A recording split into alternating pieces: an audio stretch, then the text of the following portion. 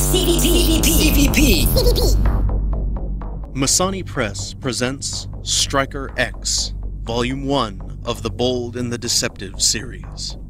Written by Negus Lamont. Edited by Ana Prendaya. Read for you by John Rogers. Chapter 1. Classification: Striker. Suppose I were to tell you there are things in this world that even your ancestors don't understand. Places that have no explanation, and people that hide their true intentions. Suppose I were to tell you my story, one filled with the things that go bump in the night and thunder by day. I wonder if then I would be understood, perhaps even heralded as a hero. My name is Vex, and this is my side of the story. When the blue sun ray struck my visor, I know it's time to rise. I glance up at the sun and feel it mock me as only my deceased sister had ever done. Another day, another monster to hunt.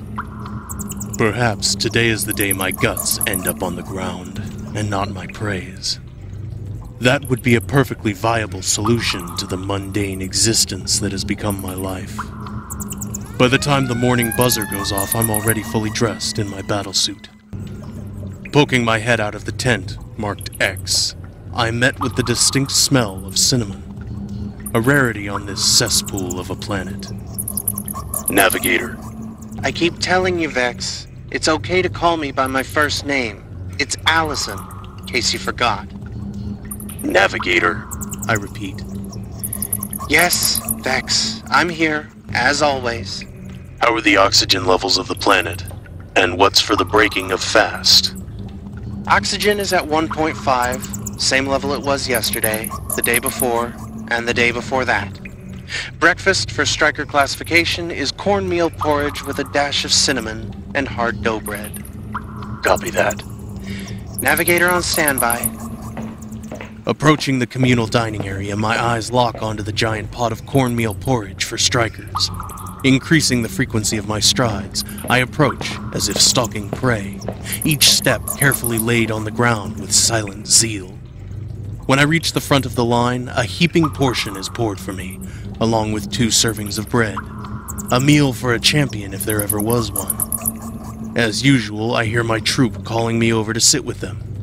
Pretending not to hear them, I sit in my usual spot in the corner of the large dining tent. It's a good spot, a spot that allows me to analyze the group that made it to the lush planet, known as Marda. In the distance is the number 2 ranked striker, Tyrant, with his troop, a group as cutthroat as he is. I've had a few run-ins with him on my hunts.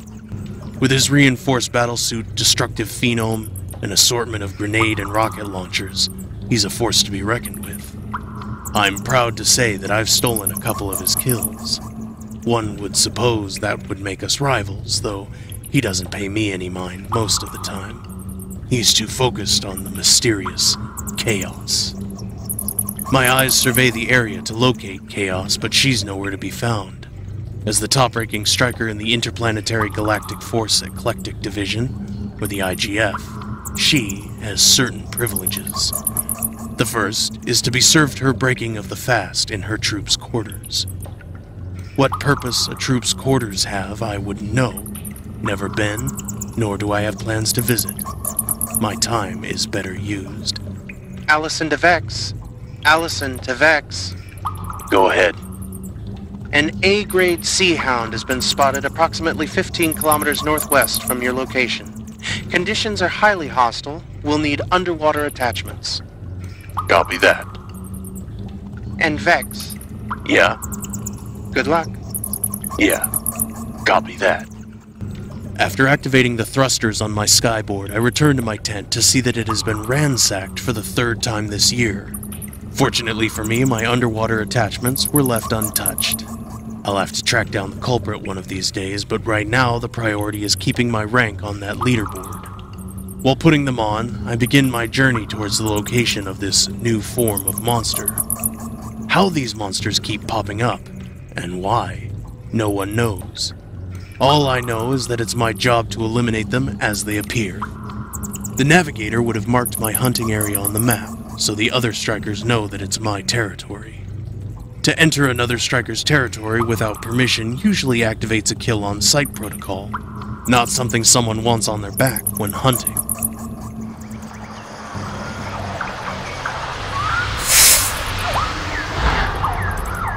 Hovering over the webbed tracks of the Sea Hound, I disengage my skyboard. With a tap of my wrist, the chip is activated, displaying a screen with the profile of this wild beast. The computer relays the notes on the Sea Hound.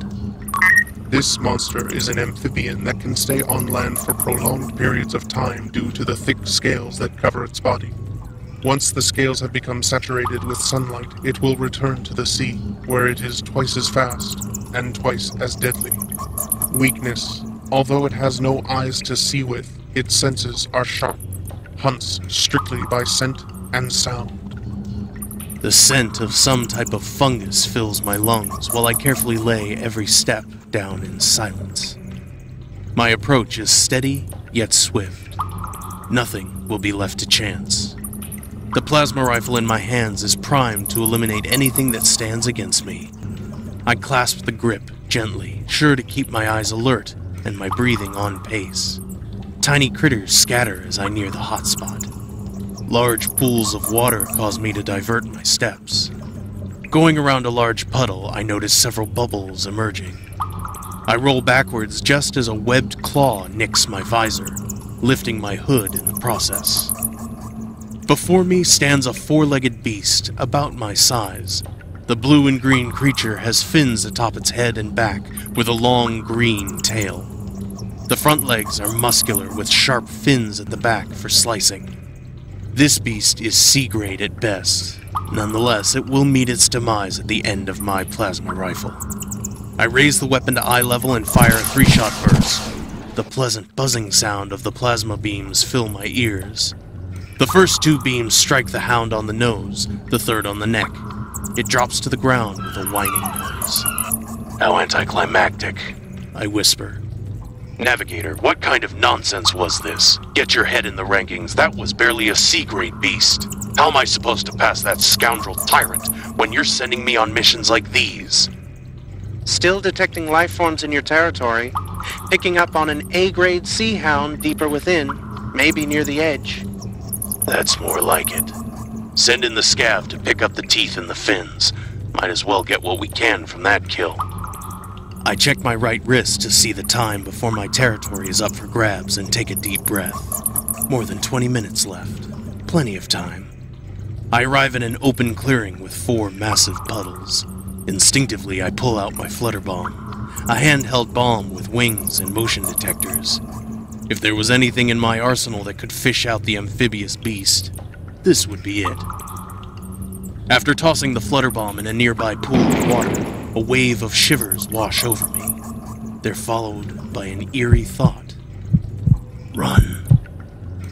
Shaking off the ridiculous thought, I crouch down on one knee and wait for the bomb to maneuver its way through the underground waterways. All I can hope is that this beast arrives, and arrives soon. I wait some more. Finally, I hear a thunderous roar that shakes me to my core. The ground shudders, cracks form in the mud. Ripples in the largest puddle are followed by a massive beast, 4 times my person.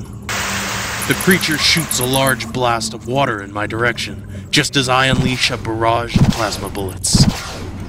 The frigid water overwhelms the plasma energy, striking me in the chest. I'm thrown in the air and land with a loud thud. Sharp pain shoots through my right shoulder. I get up sluggishly when the Sea Hound jumps into the air. I look up to see the shadow looming over me. Silently, I curse my luck that I would need such assistance on this mission. But I place my fingers to my temple and summon my phenome. A large fox made of wind shadow with a glowing tail and glowing claws emerges from a realm supposedly constructed by my own psyche. Tirade launches herself at the Sea Hound, gripping it by the throat. While the two are entangled, I gather my senses and pull out my psionic blades. With one in each hand, I charge forward, wary of the Sea Hound's lashing tail. I jam my two blades into the back of the Sea Hound's neck and it dashes backwards into the water, dragging Tirade and myself with it. Underwater, the beast increases its speed to the point that I feel sick. I manage to hold on, knowing that my life hangs on by a sliver, as it has many times before.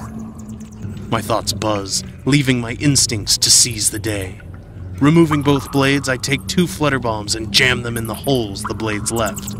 Pushing off, I activate them prematurely, causing a massive explosion underwater.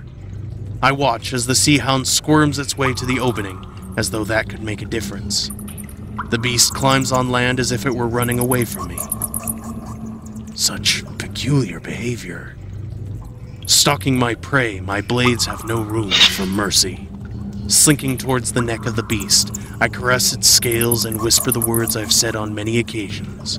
Words that have no meaning to me, yet which we are trained to say. Thou fought bravely. May you find peace in death, where life could not.